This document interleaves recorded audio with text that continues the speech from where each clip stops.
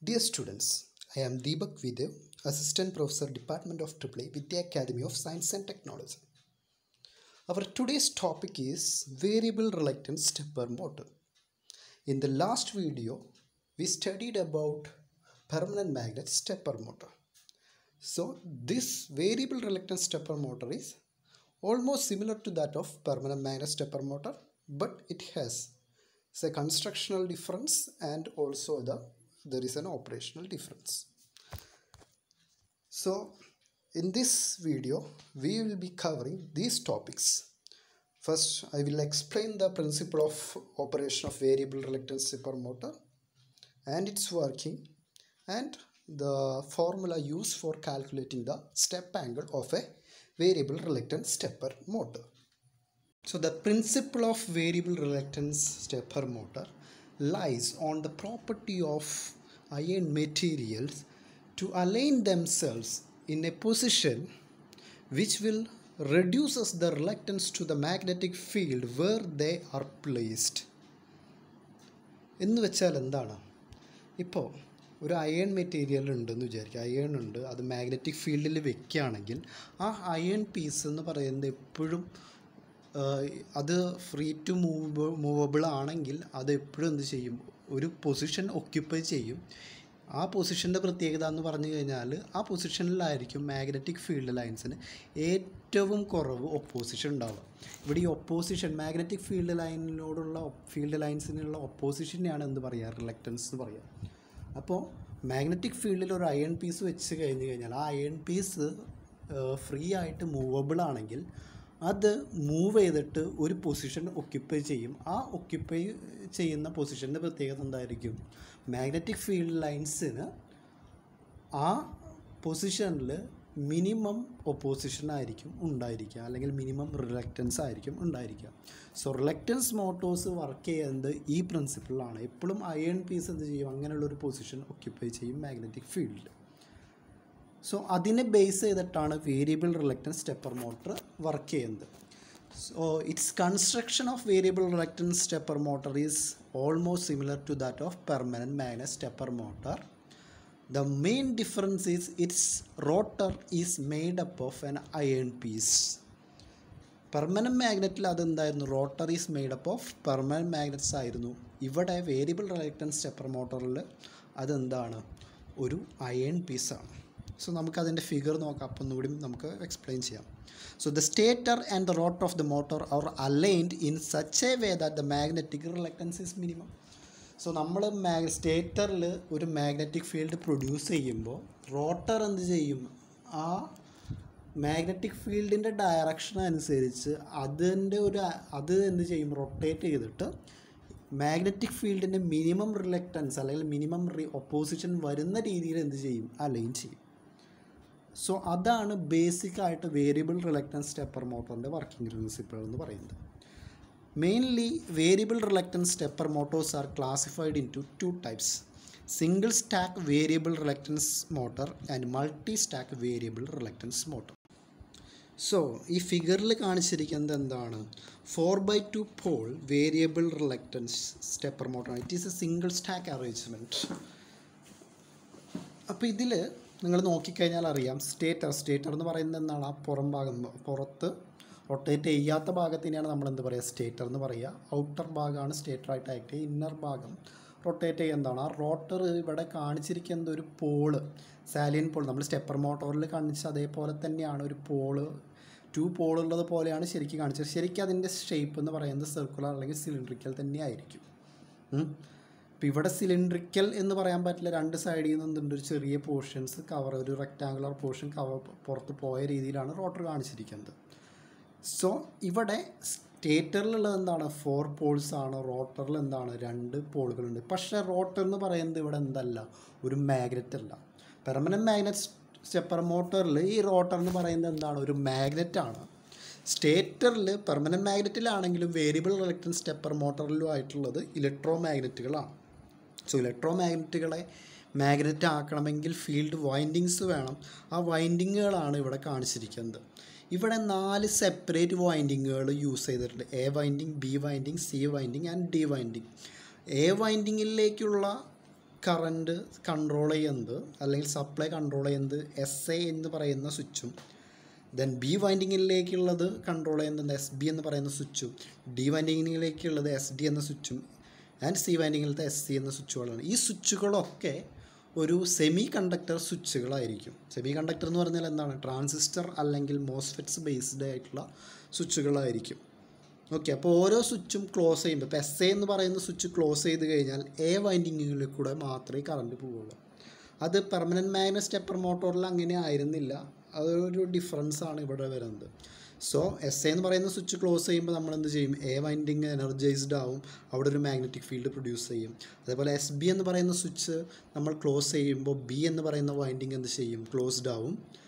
Then B എന്ന winding excited ആവും. അതേപോലെ SC ആകുമ്പോൾ കറസ്പോണ്ടിങ് ആയിട്ടുള്ള C വൈൻഡിങ് എന്താവും? എക്സൈറ്റഡ് ആവും.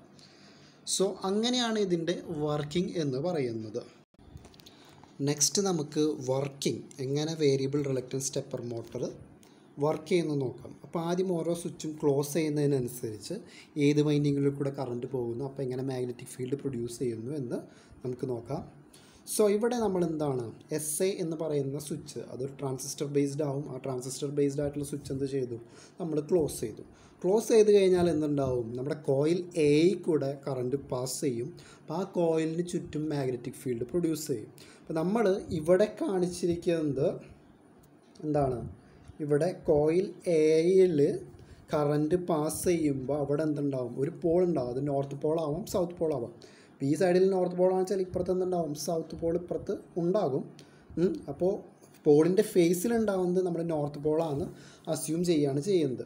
സോ ഈ സ്വിച്ച് ക്ലോസ്ഡ് ആകുമ്പോൾ ശരിക്കും പറഞ്ഞു കഴിഞ്ഞാൽ എന്താണ്? ഈ ബാറ്ററിയിൽ നിന്നുള്ള കറണ്ട് ഇങ്ങനെ വന്നു, ഇതേ കൂടെ വന്നു, ഈ കോയിലിൽ കൂടെ കയറി തിരിച്ച് ഇതേ കൂടെ വന്ന് തിരിച്ചിങ്ങോട്ട് പോകും.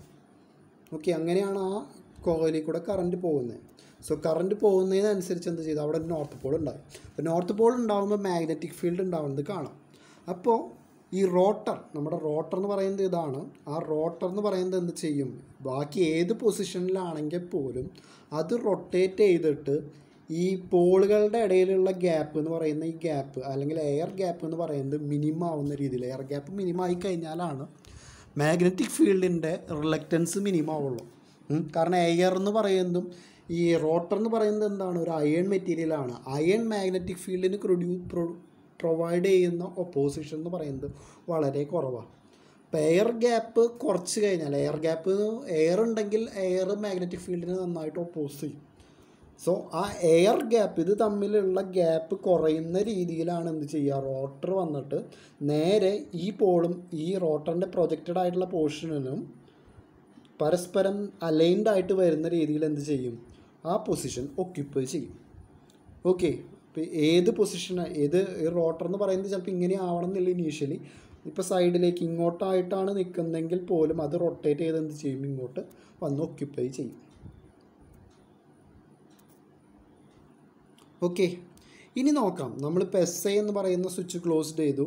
ഇനി അടുത്തതായിട്ട് എന്ത് ചെയ്തു? അടുത്തതായിട്ട് നമുക്ക് നോക്കാം. അടുത്ത ഒരു കോയിലിനെ എക്സൈറ്റ് ചെയ്തു, B എന്ന് പറയുന്ന കോയിലിനെ എക്സൈറ്റ് ചെയ്തു. അതിന് SB എന്ന് പറയുന്ന സ്വിച്ച് നമ്മൾ എന്ത് ചെയ്തു? ക്ലോസ്ഡ് ചെയ്തു.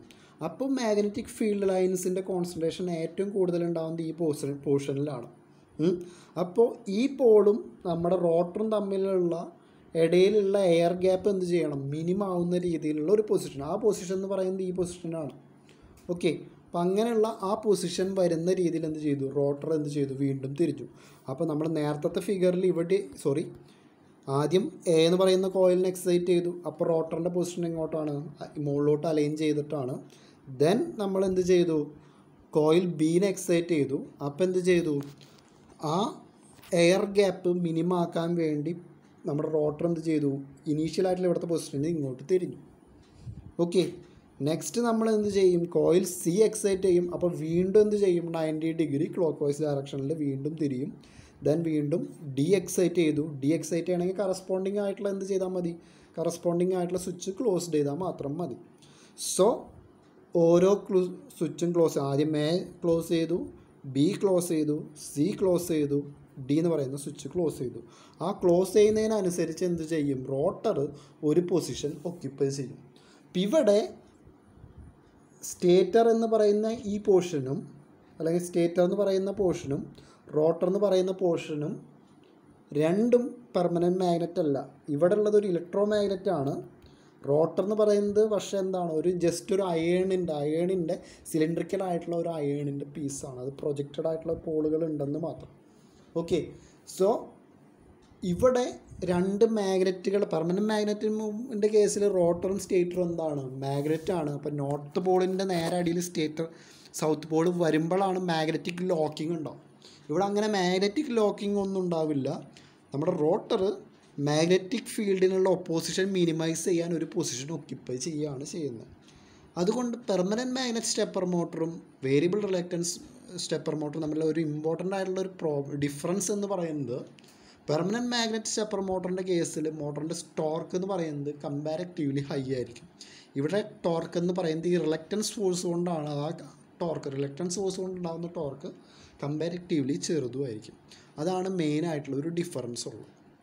Okay, so variable reluctance stepper motor എന്താണ്, അതിൻ്റെ വർക്കിംഗ് പ്രിൻസിപ്പിൾ എന്ന് പറഞ്ഞു കഴിഞ്ഞാൽ, when the stator is excited, stator coils R excited, the rotor occupies A position which will reduces the opposition to the magnetic field produced by the stator magnets. Stator magnets produce ചെയ്യുന്ന magnetic ഫീൽഡിനുള്ള opposition കുറയ്ക്കുന്ന രീതിയിൽ എന്ത് ചെയ്യും, റോട്ടറിൻ്റെ iron piece, rotor എന്ന് പറയുന്ന iron ഒരു position occupy ചെയ്യും.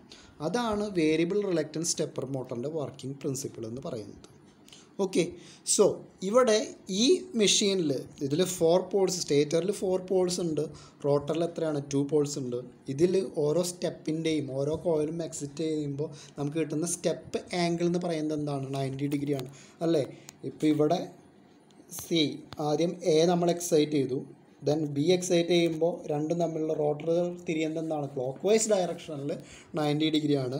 വീണ്ടും സി എക്സൈറ്റ് ചെയ്തു, വീണ്ടും 90 ഡിഗ്രി തിരിഞ്ഞു ക്ലോക്ക് വൈസ് ഡയറക്ഷനിൽ. വീണ്ടും അടുത്ത ഡി എക്സൈറ്റ് ചെയ്യുമ്പോൾ വീണ്ടും ക്ലോക്ക് വൈസ് ഡയറക്ഷനിൽ 90 ഡിഗ്രി എക്സൈറ്റ് ചെയ്തു. ഇത് തിരിച്ച് ഓർഡർ വേണമെങ്കിൽ നമുക്ക് തിരിക്കാൻ പറ്റും. ഇപ്പോൾ ക്ലോക്ക് വൈസ് ഡയറക്ഷനിലാണ് എക്സൈറ്റേഷൻ നടത്തിയത്. ഇനി തിരിച്ച് എക്സൈറ്റേഷൻ, അതായത് ആദ്യം എ എക്സൈറ്റ് ചെയ്യുക, പിന്നെ ഡി എക്സൈറ്റ് ചെയ്യുക, പിന്നെ സി എക്സൈറ്റ് ചെയ്യുക, ബി എക്സൈറ്റ് ചെയ്യുക, വീണ്ടും എ ആക്കുക. അങ്ങനെ തിരിച്ചു കഴിഞ്ഞാൽ എന്താവും, നമുക്ക് ആൻറ്റി ക്ലോക്ക് വൈസ് ഡയറക്ഷനിലുള്ള റൊട്ടേഷൻ കിട്ടും. ഇത് പെർമനൻറ്റ് മാഗ്നറ്റിലും കിട്ടും. എക്സൈറ്റേഷൻ അനുസരിച്ചിട്ടാണ് റോട്ടറിൻ്റെ പൊസിഷൻ ഉണ്ടാവുക.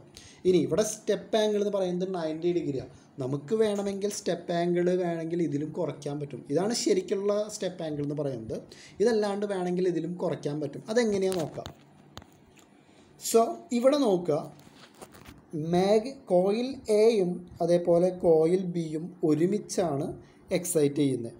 ഒരുമിച്ച് എക്സൈറ്റ് ചെയ്യുമ്പോൾ എന്താണ് ഉണ്ടാവുക, എന്താണ് ഡിഫറൻസ് ഉണ്ടാവുന്നത്, ടോട്ടലായിട്ട് ഈ റീജിയനിലുള്ള മാഗ്നറ്റിക് ഫീൽഡ് എന്ത് ചെയ്യും, കൂടുതലായിരിക്കും. അപ്പോൾ റിസൾട്ടൻ്റ് ആയിട്ടുള്ള നോർത്ത് പോളിൽ നിന്ന് വരുന്നത് ഈ ഭാഗത്തായിട്ടാണ് പോള് വരിക.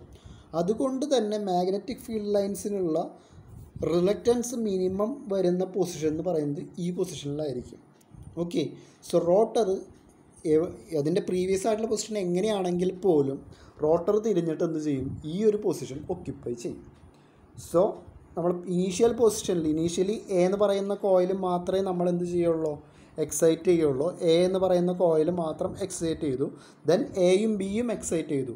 അപ്പോൾ എന്ത് ചെയ്തു, പ്രീവിയസ് ആയിട്ടുള്ള ഈ പൊസിഷനിൽ നിന്ന് മാറി ഒരു 45 ഡിഗ്രി തിരിഞ്ഞ് ക്ലോക്ക് വൈസ് ഡയറക്ഷനിൽ തിരിഞ്ഞ് അടുത്തൊരു പൊസിഷനാണ് എന്ത് ചെയ്യുക, നമ്മുടെ റോട്ടർ ഒക്യുപ്പൈ ചെയ്യുക. അപ്പോൾ ഇവിടെ സ്റ്റെപ്പ് ആംഗിൾ എന്ന് പറയുന്നത് എന്താണ്, 45 ഡിഗ്രിയാണ്.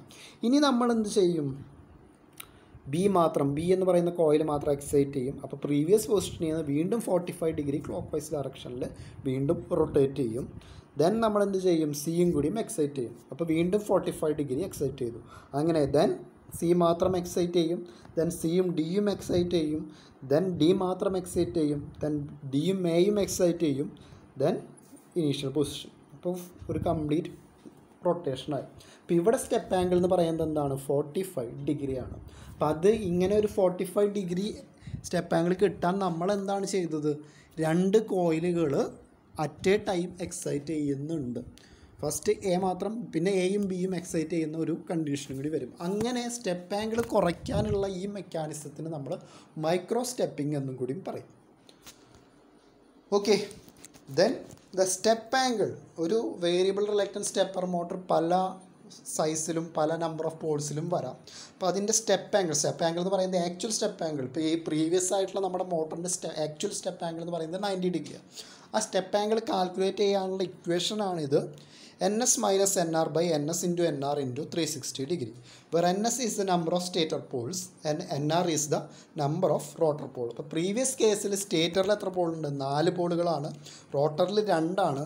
അപ്പോൾ ഇതിൽ ഇക്വേഷനിൽ നമ്മൾ അപ്ലൈ ചെയ്യുകയാണെന്ന് വെച്ചാൽ സ്റ്റേറ്ററിൽ 4 ആണ്. അപ്പോൾ 4 മൈനസ് എന്ത് വരും? 2 വരും. അപ്പോൾ ന്യൂമറേറ്ററിൽ 2 ആവും. ബൈ 4 ഇൻറ്റു 2 8 ആവും. അപ്പോൾ 2/8 വരും.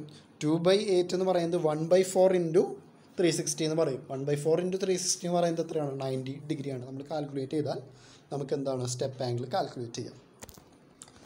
സോ ഇത് അടുത്തൊരു ടൈപ്പ് സ്റ്റെപ്പർ മോട്ടറാണ്. ഇതിൻ്റെ number of Paul's in stator എന്ന് പറയുന്നത് 8 പോളുകളുണ്ട്. റോട്ടറിലാണെന്ന് വെച്ചാൽ 6 പോളുകളാണ്. ഇതിൻ്റെയും സ്റ്റെപ്പ് ആംഗിൾ നിങ്ങൾക്ക് കാൽക്കുലേറ്റ് ചെയ്ത് നോക്കാൻ പറ്റും. കാൽക്കുലേറ്റ് ചെയ്ത് കഴിഞ്ഞാൽ എത്ര? ഒരു 15 ഡിഗ്രി എന്ന് കിട്ടും. നിങ്ങൾ ആ ഇക്വേഷനിൽ ജസ്റ്റ് സബ്സ്റ്റിറ്റ്യൂട്ട് ചെയ്താൽ നമുക്കത് കിട്ടും. Okay. So in this video we studied about the principle of operation of variable reluctance stepper motor and its working, and a formula for calculating the step angle of such motors. I hope all of you understood these topics. Thank you.